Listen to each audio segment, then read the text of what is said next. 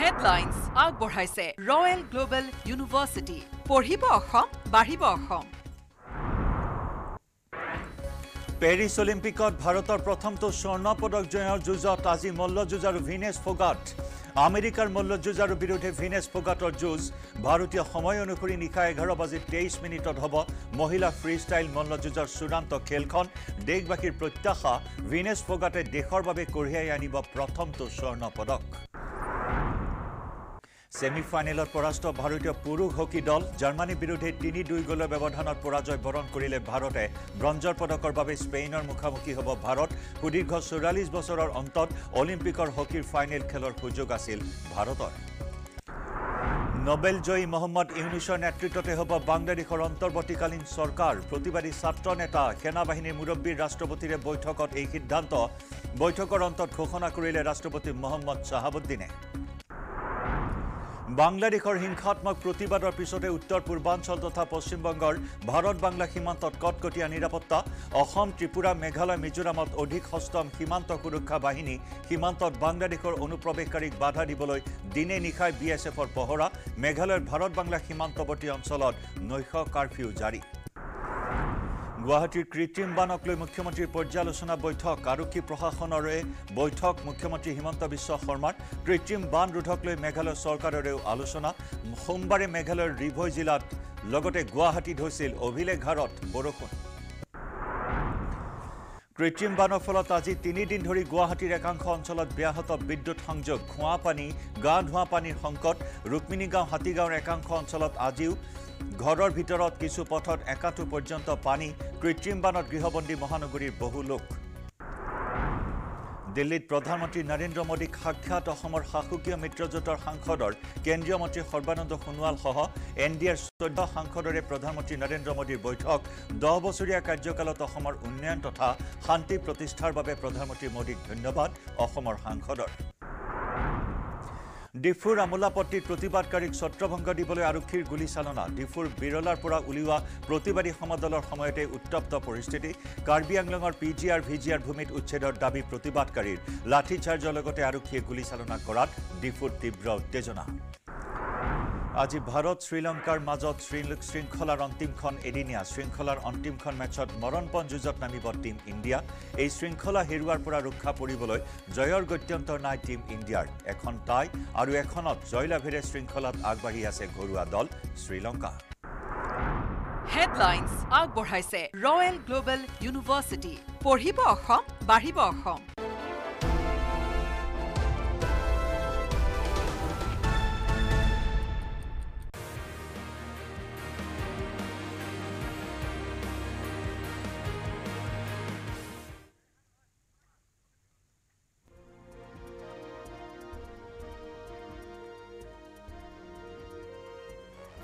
স্বৰ্ণ জয়ৰ যুঁজ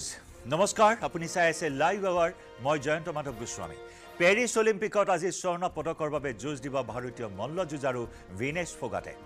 ভাৰতীয় সময় অনুসৰি নিশা 11:23 আমেৰিকাৰ সাৰা হিল ডেব্ৰাণ্ডৰ মুখামুখি হ'ব ফোগাট মহিলাৰ 50 কিলোগ্ৰাম তথা ফ্ৰী ষ্টাইল শাখাৰ চূড়ান্ত খেলৰ যুঁজত নামিব ভাৰতীয় খেলুৱৈগৰাকীয়ে মঙলবাৰে পেৰিছ অলিম্পিকৰ ছেমিফাইনেলত কিউবাৰ প্ৰতিদ্বন্দ্বীক 5-0 ব্যৱধানত পৰাস্ত কৰি ফাইনেলত প্ৰৱেশ কৰিছিল ভিনেশ ফোগাটে ইতিমধ্যে ছেমিফাইনেলত জয়লাভ কৰি ৰূপৰ পদক নিশ্চিত কৰিছে ভিনেশ ফোগাটে অলিম্পিকৰ ফাইনেলত প্ৰৱেশ কৰা প্ৰথমগৰাকী মহিলা মল্লযুঁজাৰু ভিনেশ ফোগাট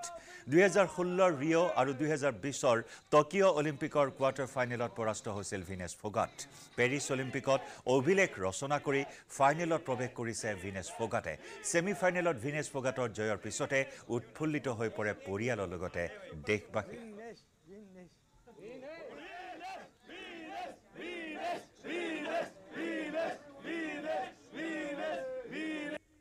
जो पहली फाइट थी जो विनेश की जो जापान की गए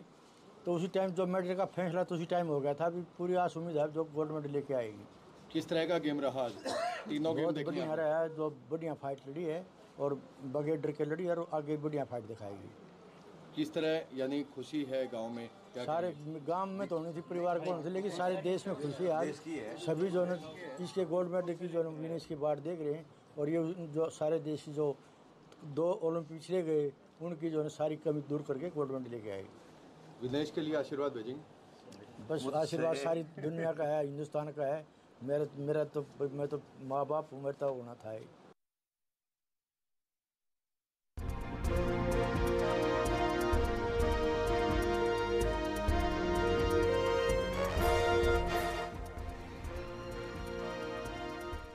আৰু ইফালে ভাৰতীয় পুৰুষ হকী দলৰ সন্মুখত ব্ৰঞ্জ পদক জয়ৰ সুযোগ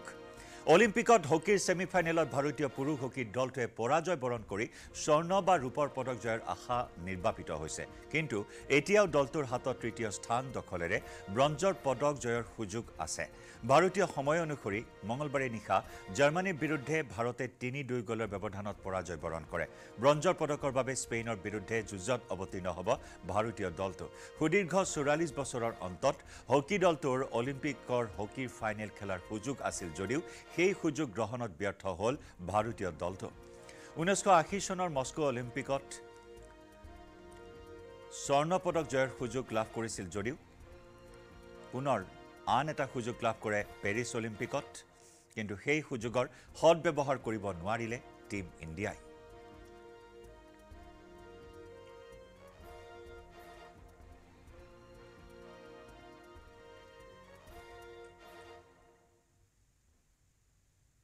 আৰু ইফালে পেৰিছ অলিম্পিকৰ জেভলিন থ্ৰ'ৰ ফাইনেলত প্ৰৱেশ কৰিছে ভাৰতৰ গোল্ডেন বয় নীৰজ চোপ্ৰাই মঙলবাৰে গ্ৰুপ বিৰ কোৱালিফিকেশ্যন ৰাউণ্ডত ৮৯.৩৪ মিটাৰ ব্ৰেক থ্ৰ' দূৰত্ব লাভ কৰি প্ৰথম প্ৰচেষ্টাতে ফাইনেলৰ বাবে যোগ্যতা অৰ্জন কৰে নীৰজ চোপ্ৰাই উল্লেখযোগ্য যে নীৰজ চোপ্ৰাৰ কেৰিয়াৰত এই দূৰত্ব আছিল দ্বিতীয়টো সৰ্বশ্ৰেষ্ঠ দূৰত্ব ২০২২ চনত ষ্টকহোম ডায়মণ্ড লীগত ৮৯.৯৪ মিটাৰ সেনসেশনেল থ্ৰ'ৰে ৰাষ্ট্ৰীয় অভিলেখ গঢ়িছিল নীৰজ চোপ্ৰাই পেৰিছ অলিম্পিকৰ পূৰ্বে দোহা ডায়মণ্ড লীগত ৮৮.৩০ মিটাৰ থ্ৰ'ৰে নিজৰ নিপুণতা দেখুৱাইছিল খেলুৱৈগৰাকীয়ে টকিঅ' অলিম্পিকত ভাৰতৰ হৈ সোণৰ পদক লাভ কৰাৰ পিছত জেভলিন ছুপাৰষ্টাৰগৰাকীক লৈ পুনৰ আশাবাদী হৈ আছে ভাৰতবাসী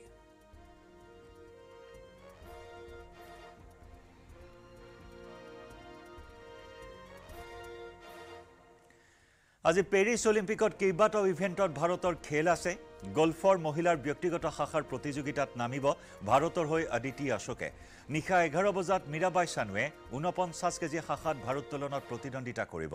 মিক্সড মাৰাথন ৱাকৰ ফাইনেলত অৱতীৰ্ণ হ'ব ভাৰতৰ হৈ পি গোস্বামী আৰু S Panwar table টেনিছৰ team ইভেণ্টৰ quarter ফাইনেলত ভাৰত জাৰ্মানীৰ বিৰুদ্ধে দিনৰ 1:30 অৱতীৰ্ণ হ'ব মহিলাৰ জেভলিন থ্ৰ'ৰ প্ৰতিযোগিতাত 1:55 নামিব অন্নু ৰাণীয়ে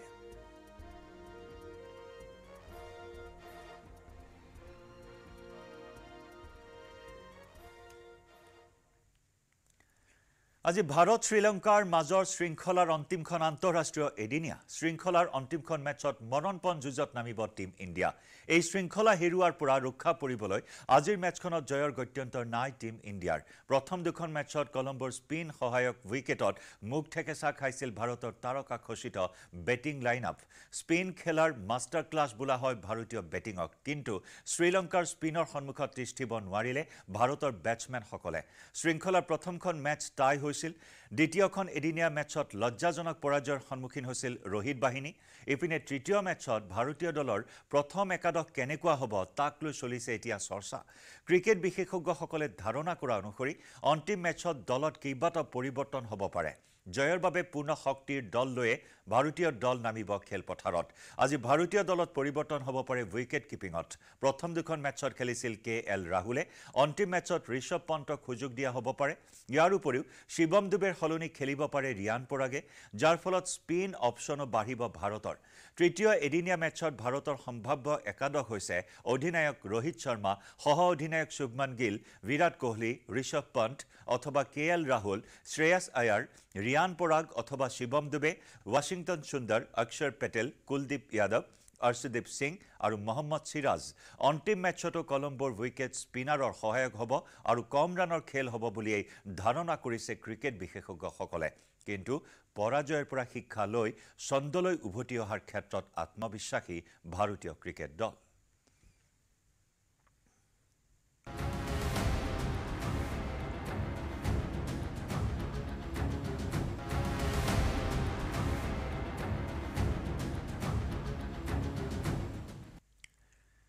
কৃত্ৰিম বানৰ ফলত 3 দিন ধৰি গুৱাহাটীৰ একাংশ অঞ্চলত ব্যাহত হৈ আছে বিদ্যুৎ সংযোগ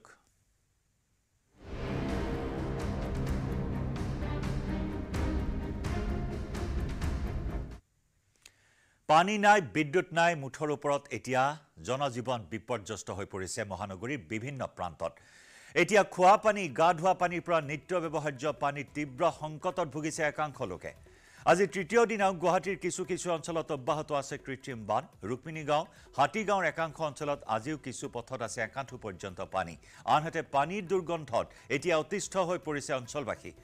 কাৰণ বহু সময় ধৰি ঘৰৰ ভিতৰ চৌহদত আবদ্ধ হৈ আছে পানী কৃত্ৰিম বানত গৃহবন্দী হৈ আছে মহানগৰীৰ বহু লোক উল্লেখযোগ্য যে সোমবাৰে বিয়লি অহা এজাক ধাৰাসাৰ বৰষুণৰ ফলত সৃষ্টি হোৱা কৃত্ৰিম বান এতিয়াও শুকোৱা নাই মহানগৰীৰ বিভিন্ন প্ৰান্তত জনজীৱন ব্যাহত হৈ পৰিছে মহানগৰবাসীৰ কৃত্ৰিম বানৰ ফলত ৰাজপথত 12 ঘণ্টা পৰ্যন্ত আবদ্ধ হৈ থাকিবলগীয়া হৈছিল হাজাৰ হাজাৰ বাহন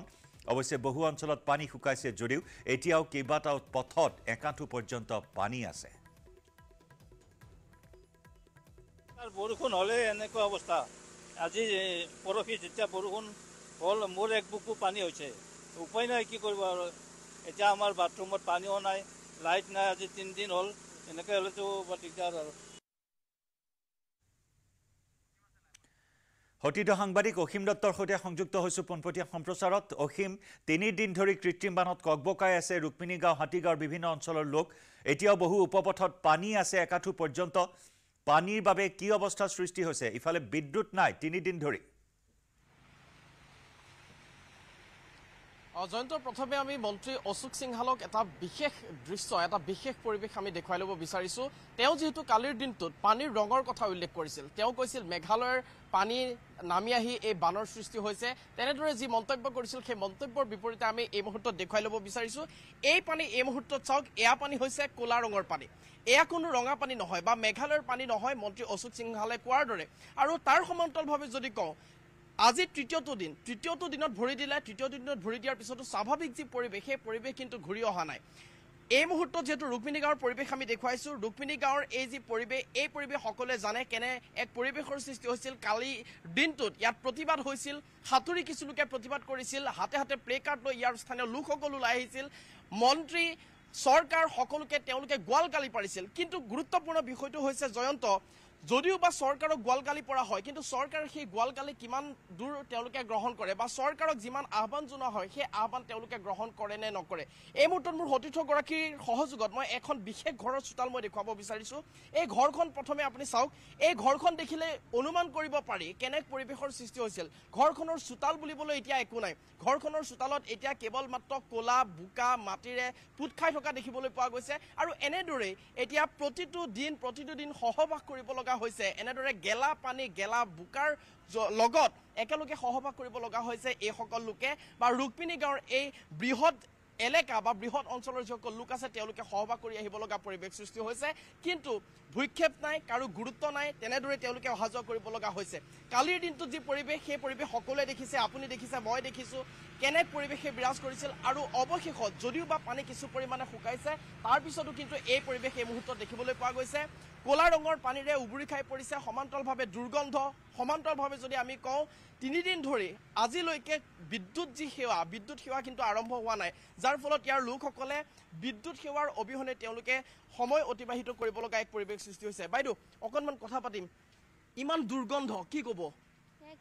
আৰু ল'ৰা ছোৱালীৰ বেমাৰ আজাৰ হ'ব সেয়ে হ'ব আৰু কি হ'ব বাকী আজি 3-4 বছৰ এনেকে ভুগি আছো আৰু কি কৰিম আৰু গোটেই ফ্লেটত মানে কঁকাল পানী আজি খাব পৰা নাই লহন থাকোঁ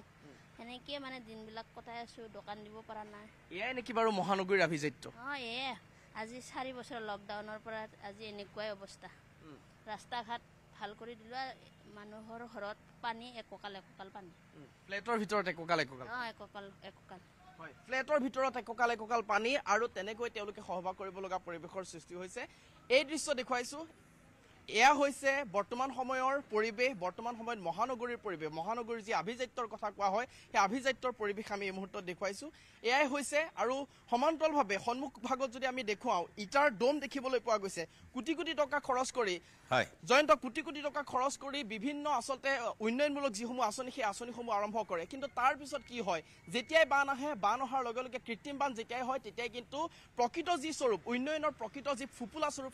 সেই ফুপুলা স্বৰূপ ওলাই পৰে এজাক বৰষুণতে। অসীম ধন্যবাদ।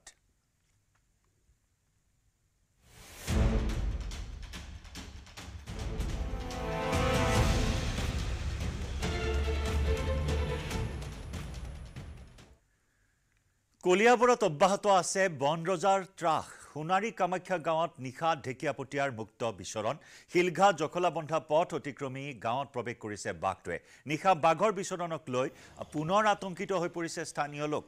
ঘটনাস্থলীত উপস্থিত হৈ বন বিভাগৰ লোক গাঁওখনৰ পাছফালৰ হাবিত বাঘটোৱে অৱস্থান কৰাৰ সন্দেহ কৰা হৈছে।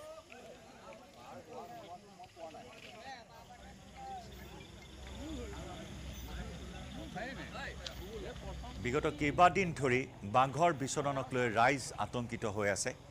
অঞ্চলটোৰ ৰাইজৰ গোধন পশুধন নিধন কৰি সন্ত্ৰাস বিয়পাইছে প্ৰকাণ্ড ঢেকীয়াপতীয়া বাঘে। কেৱল এটাই নহয়, এটা বাঘৰ পৰিয়ালে দীৰ্ঘদিন ধৰি এই অঞ্চলটোত বসবাস কৰি আহিছে। বিগত সময়ছোৱাতো প্ৰশাসনে সান্ধ্য আইন জাৰি কৰিবলগীয়া অৱস্থাৰ সৃষ্টি হৈছিল।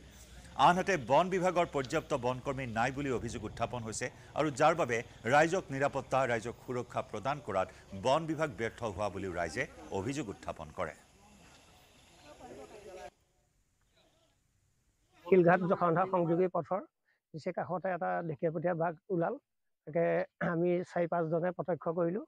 আৰু এই বাঘটোৱে আপোনাৰ এই 2-4 দিনৰ আগত কেইবাটাও গৰু মাৰিছে আৰু এতিয়া মোৰো এজনী গৰু মাৰিলে দেওবাৰৰ দিনা আবেলি। আৰু আপোনাৰ এতিয়া যিটো হৈছে আপোনাৰ ৰাতি মানুহ থাকিবলৈও ভয় আৰু আপোনাৰ গোহালি ঘৰত মানে গৰু মাৰে বুলিও আমাৰ এতিয়া সন্দেহ। আৰু চৰকাৰক এইটোকে আহ্বান কৰোঁ, ইয়াতো ফৰেষ্টৰ আৰু দি আমাক অকণ উপকৃত কৰক। বাঘটো ধৰি লওক সিফালেতো আছেই, কিন্তু এতিয়া বাঘটো আহি পেলাই গাঁও পালেহি। দিনততো আপোনাৰ ৰক্ষা নাইয়ে, ধৰি লওক আৰু মেলি নিয়াৰ পিছতে কেতিয়াবা মাৰি দিয়ে আৰু কেতিয়াবা আবেলি গৰু অহাৰ সময়ত খাপ লৈ মাৰি দিয়ে আৰু মানুহৰ মাজতো সি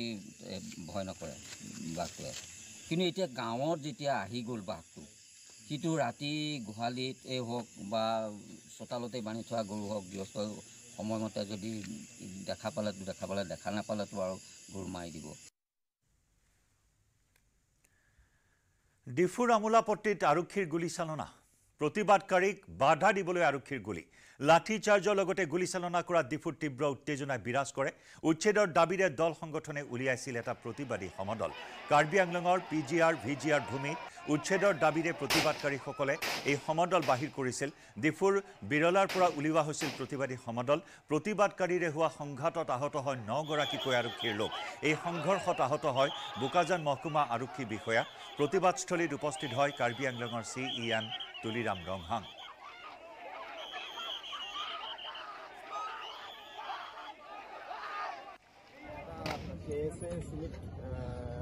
লগতে কিছু আৰু সংগঠনে এটা VGR এডিকশ্যনৰ সংক্ৰান্তে এটা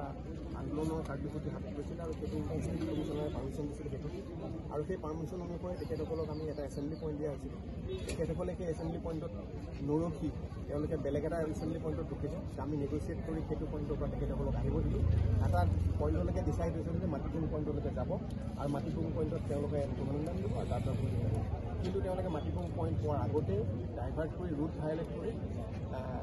অনাৰেবল CEMৰ ৰেচিডেঞ্চৰ পিনে যোৱা আমি পৰিলক্ষিত কৰিলোঁ। আৰু প্ৰায় 1 কিলোমিটাৰতকৈ বেছি ডিষ্টেঞ্চতে আমাৰ যিমান আৰক্ষী আছিলে, মেজিষ্ট্ৰেট আছিলে, সকলোৱে তেখেতসকলক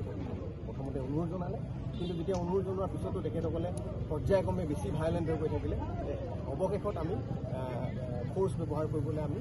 বাধ্য হ'লোঁ। আমি তেখেতসকলক ডিছপাৰ্চ কৰিবলৈ বাধ্য হ'লোঁ। আমাৰ প্ৰায় 9জনমান আৰক্ষী বিষয়া, SDPO বোকাজানকে আদি কৰি কনষ্টেবল 7জনমান আমাৰ আহত হৈছে। গুৱাহাটীৰ কৃত্ৰিম বানক লৈ মুখ্যমন্ত্ৰীৰ পৰ্যালোচনা বৈঠক আৰক্ষী প্ৰশাসনেৰে বৈঠক মুখ্যমন্ত্ৰী হিমন্ত বিশ্ব শৰ্মাৰ কৃত্ৰিম বান ৰোধক লৈ বৈঠকত আলোচনা মুখ্যমন্ত্ৰীৰ কৃত্ৰিম বান ৰোধক লৈ মেঘালয় চৰকাৰৰেও আলোচনা সোমবাৰে ৰিভৈ জিলাত হৈছিল অভিলেখ হাৰত বৰষুণ সোমবাৰে ৰিভৈ জিলাত হৈছিল 100 মিলিমিটাৰ বৰষুণ গুৱাহাটীত সোমবাৰে হৈছিল 60 মিলিমিটাৰ বৰষুণ খানাপাৰাত হৈছিল সৰ্বাধিক 132 মিলিমিটাৰ বৰষুণ 90 মিনিট ধৰি অহা বৰষুণে প্লাবিত কৰিছিল গুৱাহাটী প্ৰবল বৃষ্টিপাতৰ ফলত জলমগ্ন হৈ পৰে সমগ্ৰ গুৱাহাটী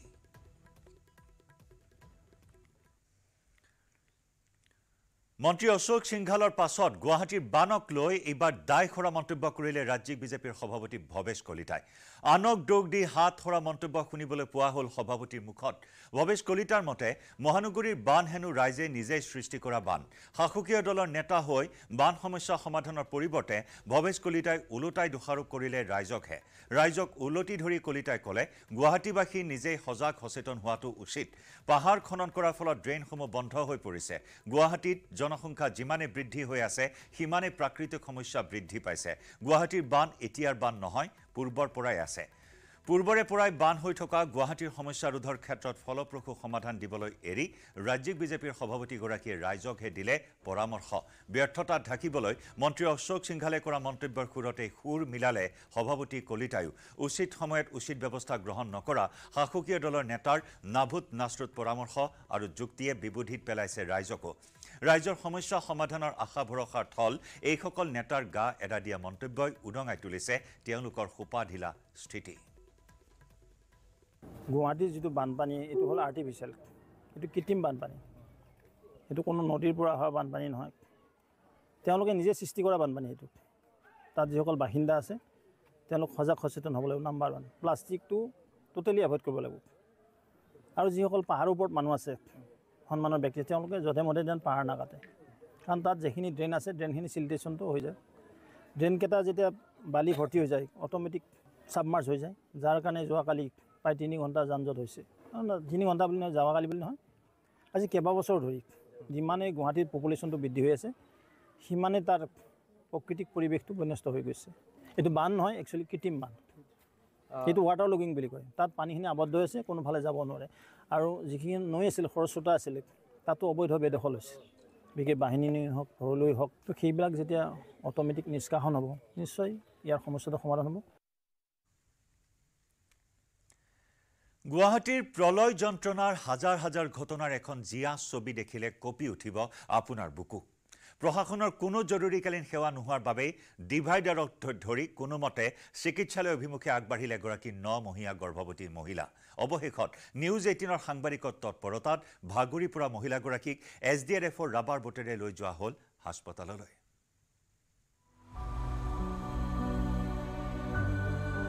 মহানগৰীৰ ৰাজপথত গৰ্ভৱতী মহিলাৰ দুৰ্ভোগ একাঠু পানী ফালি হাস্পতাললৈ অন্তঃসত্ত্বা মহিলা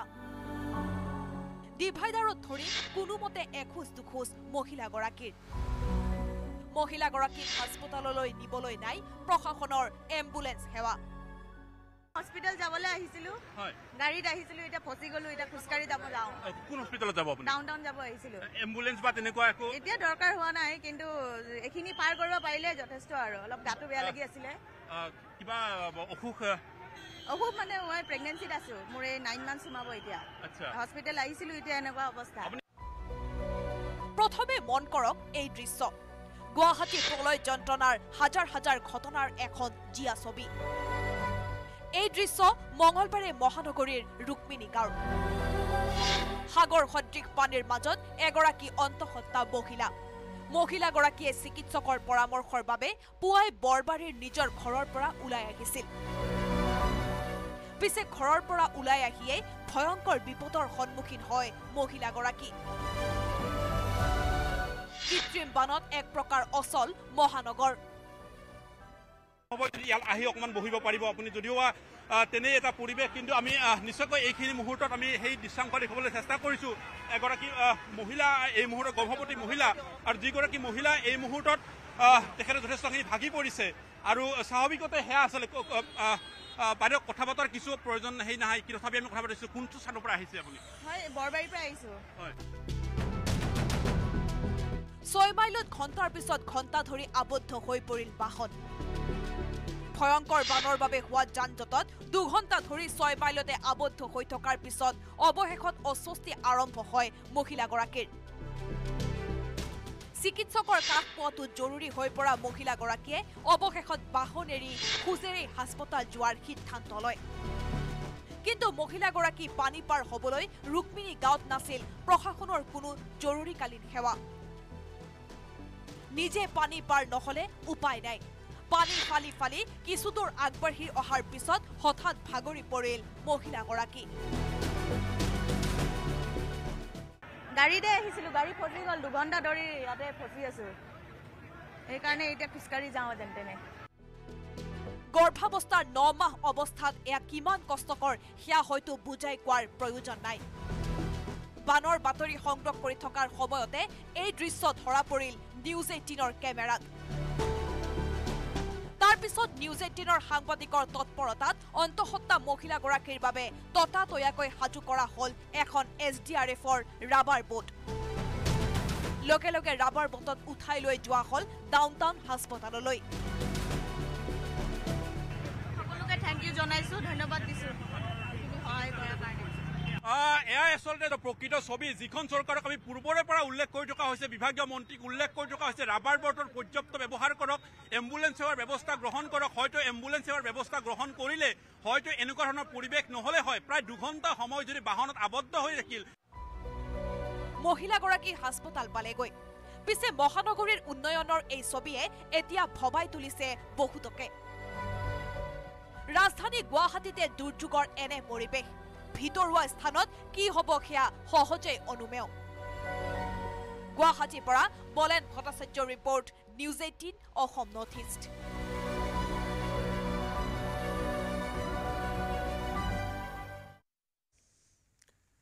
লাইভ আৱাৰত খবৰৰ ধাৰা অব্যাহত ৰাখিম সময় হৈছে এটা চমু বাণিজ্যিক বিৰতিৰ এইটো মাইথান ষ্টিল নহয়